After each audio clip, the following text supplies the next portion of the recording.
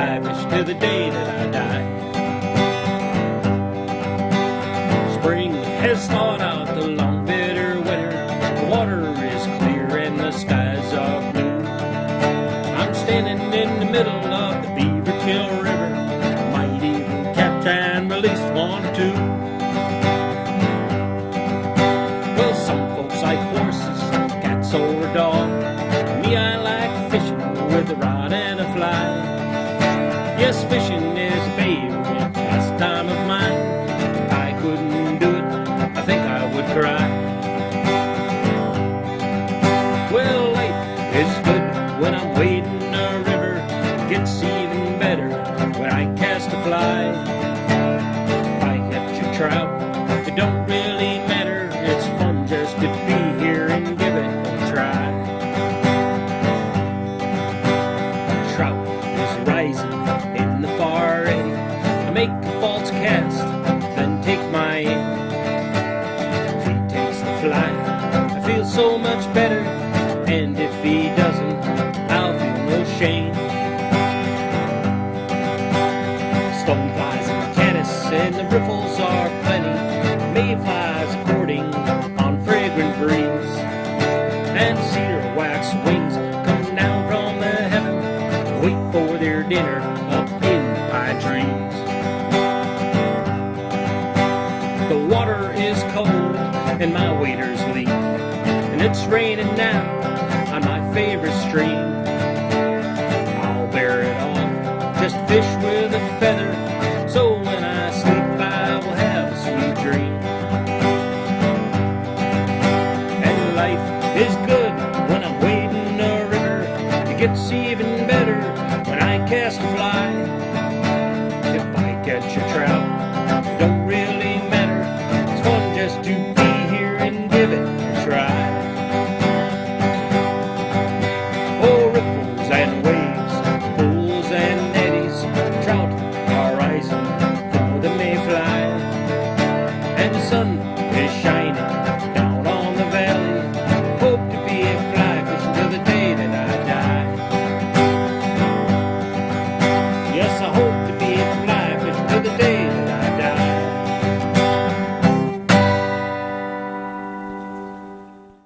Mike Bukowski style. Hey folks, welcome to today's show. My name is Curtis Mayfly, and this is Riffles and Waves, and I hope you enjoy today's show. And start those recorders, because today we're going to be doing a light Cahill parachute, and this is a Mike Bukowski technique, style that I learned from him, and we're going to be tying that today. So I hope you get your recorder ready and get your fly tying kits out, and we're going to start right in today. I'm going to be using some microfibers. These are like paintbrush bristles, I guess.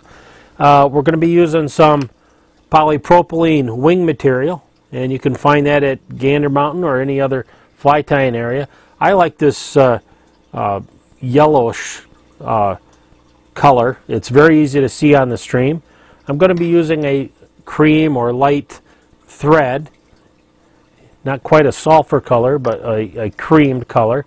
I'm going to be using the microfibers, and my hackle. I'm going to just use one of these lighter colored hackles off of this neck right here, and there's some light ones right here. So we're going to be using some of these. So let's get right into it today. Let's get started.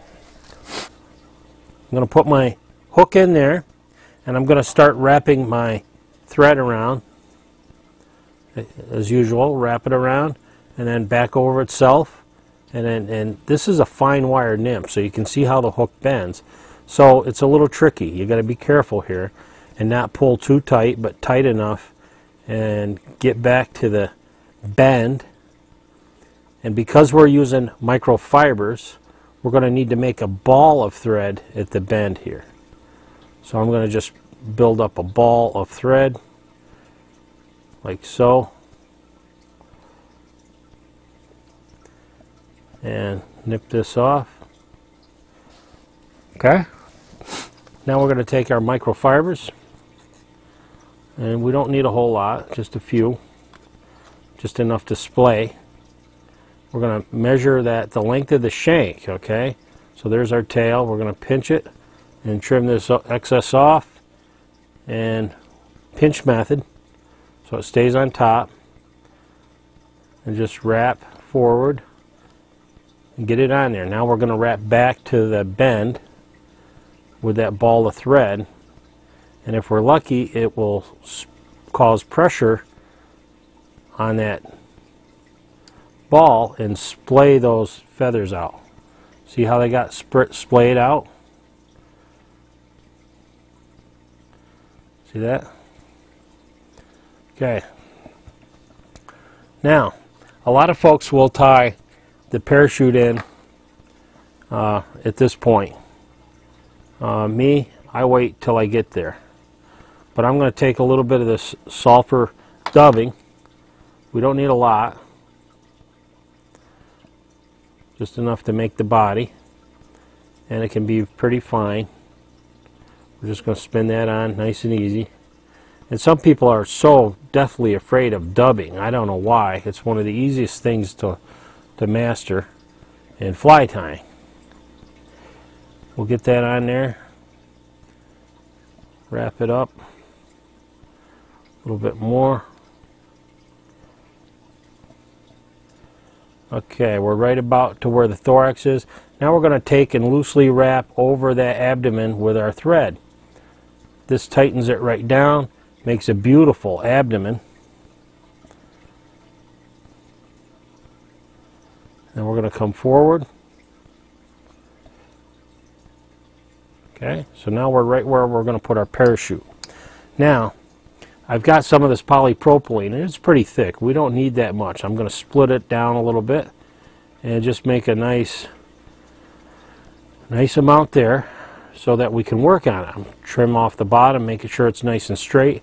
I'm going to pinch it on top and do a couple of good wraps, tight wraps there, and pull it forward and wrap around it and make a thread dam around the back there. That helps hold that material up. Now is the tricky part, is to actually wrap around that post. And this takes some practice. You can have all kinds of problems doing this, but it's a trick all to itself. Oh, see what I mean? And you just wrap around there and make a nice post. And it doesn't hurt to go up a little ways. Now, if you don't have to do it whatever way you can do it, but this is a lot easier having a rotating vise.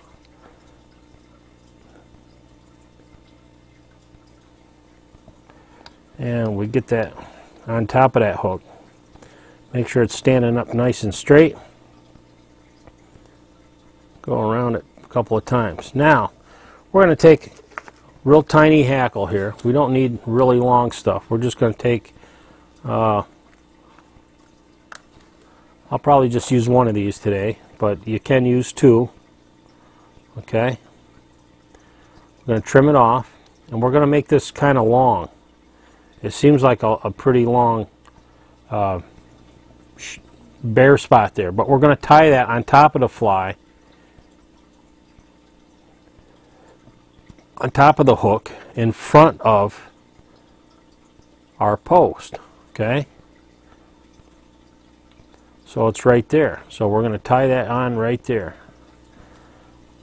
There's our hackle, there's our post. Okay, now we're going to do our thorax, which is more dubbing, and this can be pretty thick. It helps to have it to be pretty bulky. The fly floats better, and it looks better when you're done. It looks more realistic. Now, we're not going to be tying around the eye, so I can really crowd that eye pretty good. And then come back and around our post and up and over the top. Okay, so our thread is on our side towards us, and the post is straight up, and the hackle is on my side towards me. Now I'm just going to wrap this around and hope it doesn't break, and do that a couple of times. and bring each wrap down the post. So we're going to start high, and that bare shank, or the bare part of that feather, actually you want to wrap it once around the post without any hackle, and that helps you get a nice post. So we're going to get as much out of this feather as we can and wrap down.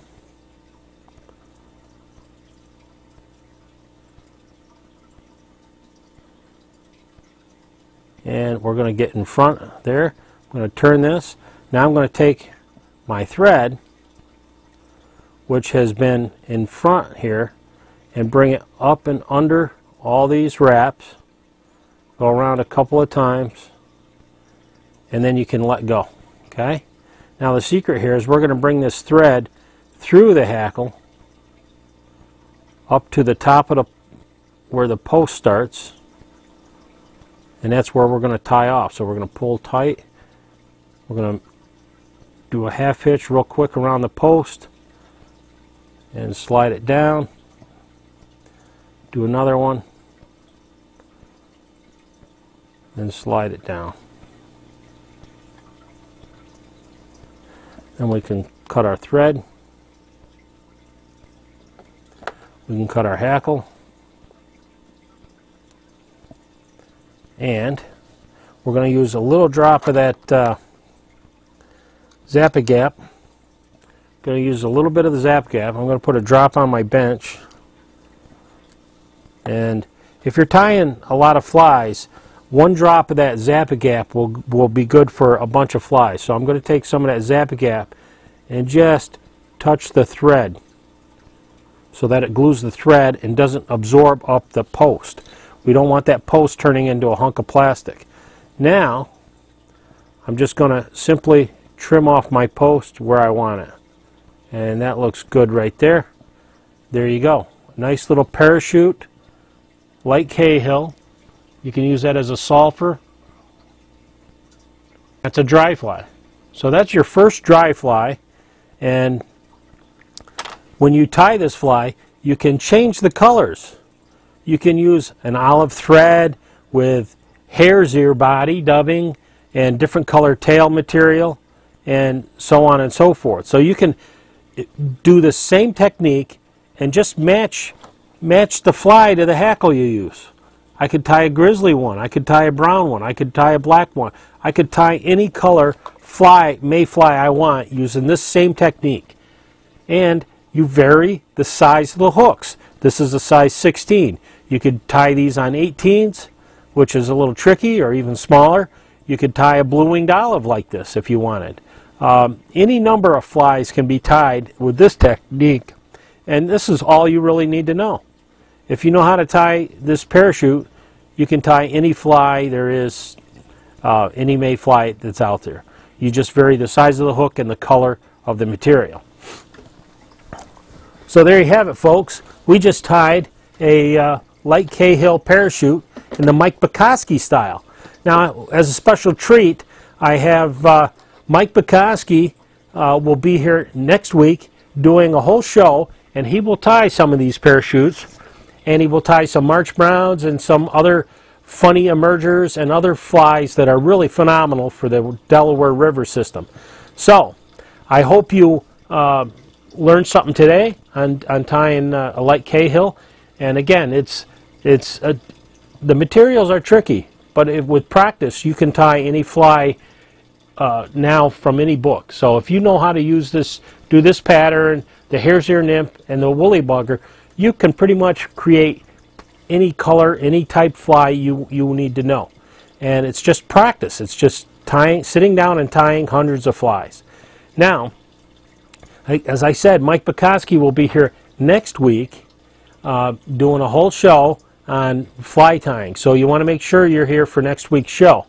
Now, one thing I also want to talk about is I've got, if you go to my website, you'll find a link there that says a PDF file for Book of the West Branch flies. I'm putting together a book of West Branch flies. If you have a pattern that works on the East Branch or the Beaverkill or the any part of the Delaware, that's fine. This book, I want to be a resource for people who come and visit this area, and they know what flies they need, what flies will work. They may have flies in their boxes that already work. So if they come from California to here, they're prepared to be successful on their trip as they visit our wonderful resource, the Delaware and the Catskills that we have here. So if you want to send me a fly and fill out the form on how you tied it and put your name and everything on there, I will add that to my collection. Now, I imagine this is going to take a couple of years to do, but I would appreciate it if you sent me a fly, and I will use that to take a picture of. So they will see your fly in this book. We'll have a nice photograph, explanation on how to tie it, how to fish it. If you got special instructions, throw that in there. And again, take part in this book effort because it's our New York State, and we want other people to come here and fish it and learn about it.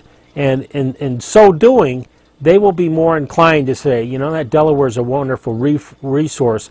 We need to help protect it. So even though they're out west and Wagon in Montana or whatever, they've had some experience here because they came here and fished it, and they were successful. So they're going to know that this is important to protect, as well as the rivers out west. So it's all part of the plan here to be conservationist. And if we can make people have a high quality experience in the outdoors, they will then be concerned with protecting it and making sure it stays that way for a long, long time. If people don't have good quality experiences, and I don't mean just necessarily going out and catching a lot of fish or canoeing and just having a nice day. I mean going out and experiencing the wildlife, seeing the deer, the bear along the river, the fish in the stream, the swans, and all the waterfowl, and all these creatures that make the bald eagles and the other creatures like that make the Catskills a wonderful place. So it's all part of the plan. This is part of my plan, is to help you have high quality experiences in the outdoors. Okay, so this is very important that you get a fly tying kit, learn how to tie flies, learn how to fly fish, get out there and experience these wonderful this wonderful habitat that we have so close to us. And hopefully you'll become as concerned as I am about this habitat and try to protect it. There's a lot of things coming up in this year environmentally that we need to be concerned with. Nestle's, you know, you think of them as making candy bars. Well, they're one of the largest water bottling companies there are in the United States, and they want to they're putting up 4 plants in New York State. One up on the Tug Hill Plateau. They've already bought the property there. One out in Rochester area, and one somewhere else, and one across the street from the Catskill Fly Fishing Museum. So this is important. This is an important year. It's not just an election year. It's an important year for us to get involved with all these things. Another problem that we're facing is the Bel Air Ski Resort. Trout Unlimited has signed on to the initial plan to reduce the size of this giant development at the Bel Air ski slope. Now, I understand these folks have a right to make money and so on and so forth, but this giant project is huge. It was 3 18-hole golf courses and 600 or 700 or 800 condos, something like that. A really, really huge place. Now, there's a lot of websites out there. One is savethemountain.com. You can also go to DEC and find out how you can, DEC's website, and find out how you can send commentary about the Bel Air ski slopes proposal, whether you're for it or against it. I'm not here to tell you one way or the other, but Trout Unlimited has signed on to one part of this giant proposal because the deadline was down. There was a deadline, and we had to sign either say, what we did was we reduced the size of it, and we made them set aside 1,200 acres as wild forest. They're also going to be using environmentally sound modes of transportation throughout the golf course. So there's some important things that we got in place there, and the golf courses are going to be environmentally sound. And there's going to be what's going to happen is this is a steep slope, so when they clear cut and they cut the forest to make these condos, they're going to have settling ponds and all kinds of environmental protection in place to protect the Esopus Creek. So what I'm hoping for is that this project, with the plan that we signed, will be more environmentally sound than initially. So this project's going in, whether we like it or not. Our goal was to reduce the environmental impacts and hold them to some mandates as far as that goes. So if you want to get involved, look up Bel Air Ski Slope and DEC's website and SaveTheMountain.com's website, and make your comments known. We reduced the size of this project. Trout Unlimited has, and some other groups, but there's still another watershed that's being impacted. So what we need is folks who are concerned to voice their comments and stop this project if possible, or even reduce it further in size. So there's a lot of things you can do out there. There's a lot of things we need to do out there. But again, this is fly fishing. And hopefully, if you get out there and catch some fish and enjoy the outdoors, you'll be concerned with the environment as I am. And we'll get some of these things done, like stop the huge developments at Bel Air, protect the flows in the Delaware with New York City's water supply. We've got a lot of things to do, and we also got the kids fishing camp. We got the kids fishing derby in May. We got the cleanup on the last Saturday in April down on the Delaware. We've got the TU, the local chapter of TU's banquet in March. So we've got a lot of things coming up here in this year of 2008. I'm very excited, and that's all I have for today's show. So we'll see you next week with Mike Bukowski will be here. He'll be tying some awesome flies, so you make sure you want to see that show. So till then, keep on tying. Keep on tying in the free world. I don't have a big truck, so I have to pack light and utilize space wisely. The advantage of this is it has spring steel in it, and it's built around a chair, such as you'd see at soccer, football games, shown here. And it also has a spring steel, so when I put it on my sled, it compresses tight, so I could fit everything on there, and it'll fit in my car with ease.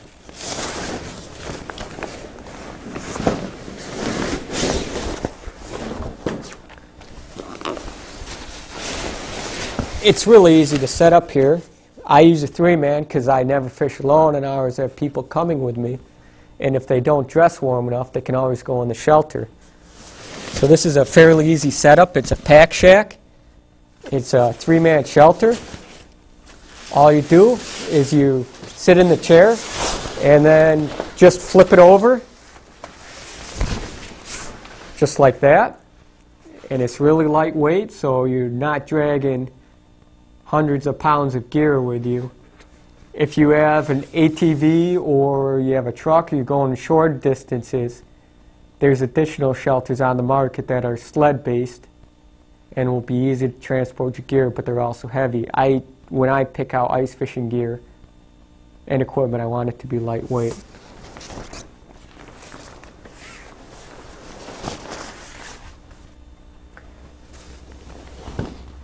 And this concludes the show for today. I hope all the clothing and gear I explained to you helped you out so you become a more successful fisherman who's also warm, and also you'll hopefully catch more fish with all the gear I mentioned. Hope to see you out there, and be warm, be safe, and catch a lot of fish. The hills are alive with the sound of music.